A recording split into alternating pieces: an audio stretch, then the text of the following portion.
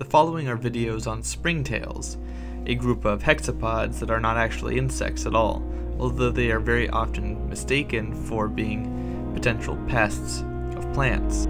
They are micro-arthropods, and most of them feed on fungi, although some will feed on tender plant flesh.